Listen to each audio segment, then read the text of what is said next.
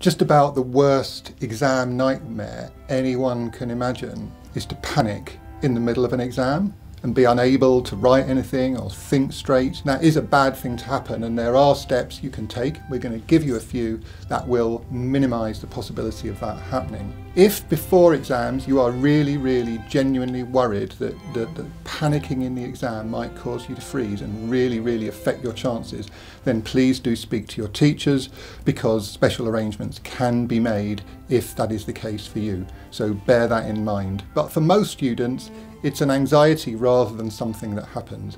But it can happen for just a minute or two. We're going to give you some ideas about how to deal with it. The first thing is inhale, but exhale for longer. This couldn't be more important, because when we breathe fully, it lets our bodies know that we're safe and that we can relax. So on a really primal level, we've got nothing to fear, there's nothing to worry about, because we're breathing in a really relaxed way.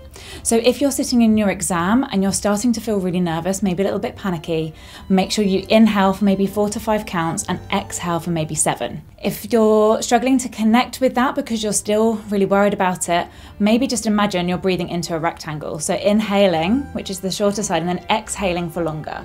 Just having that vision of that rectangle can really focus your attention. And when you're focusing on just your breath, you don't have time. It's not physically possible to actually worry about anything else. So this is really good hack, and something that you should definitely try before your exam if you are worried that you might panic at the time. The second thing is get grounded. So get comfy in your chair, ground your feet on the floor, and just imagine just breathing into your chest and then into your tummy. That can make a huge difference. If you've got a relaxed body, you've got a relaxed mind. And when you've got a relaxed mind, that information that you've been working really hard to revise, that can then come out of your fingertips and onto the paper. The third thing you can try is just take a 2-minute breather. That might just be just putting your pen down and just closing your eyes and just taking some deep breaths. Or it might be that you need to take a loo break and you ask the invigilator if you can go and just leave the room just for a minute. Just having that little bit of time and space can make a big difference. Again, just allowing your mind to just settle, taking a few deep breaths and coming back to your desk. You'll feel so much more refreshed, and again, that information will become much more accessible to you. There are a lot of things in an exam that can put you off. One of those things is just looking at a question and thinking, I can't do that, or it's my nightmare question. It probably isn't, but maybe you just think that.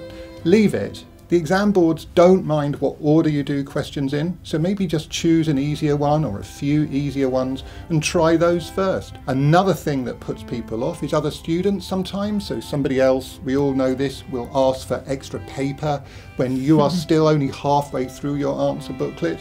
But really don't worry about that. It just means they have very large writing, and it's absolutely nothing to do with how they're getting on. It doesn't mean they're better than you. So don't let that put you off, or the actions of any other students. You just need to concentrate on doing your best at all times. I would say that it's really important to try to stop exam panic before you get into the room. One of the things that can help you is to visualise what the exam's going to be like. Imagine the journey to school or college or wherever you're taking the exam, walking into the exam. Imagine how you might feel, imagine who's going to be there, imagine taking your seat, the paper coming round. Somehow just going through that makes it a bit easier to manage.